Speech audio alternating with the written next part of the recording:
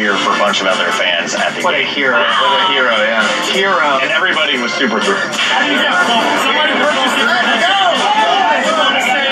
So the Phillies played the Marlins on Wednesday night at Citizens Bank Park. Big game. They won 7-1. Huge deal. At some point, though, during the game, a fan bought everyone in his or her section beer. That cost $4,500. Wow. How many people are we talking? It's if you equate it, a beer is about $17 at a game. $17 for a Miller Lite. Welcome to the real world, dude. This is what stuff costs. You used to get a beer for a nickel at the Polo Grounds. So anyway, 4,500 divided by 17. It's roughly He got like 10 beers. yeah, right.